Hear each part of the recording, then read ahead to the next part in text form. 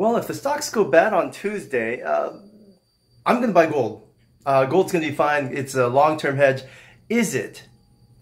News keeps coming out as to why the central bank isn't hoarding gold anymore. They're not, but you don't hear about it until a couple quarters after they've already sold all their gold and the price of gold has already dropped.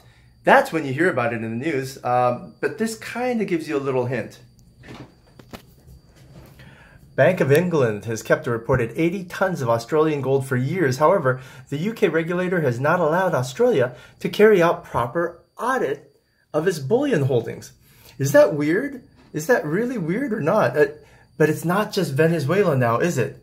And is it likely that England is the only country doing this to their gold storage?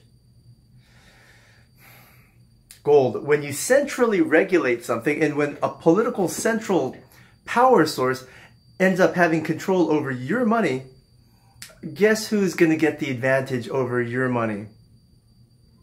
I'll give you a hint, it's not going to be you.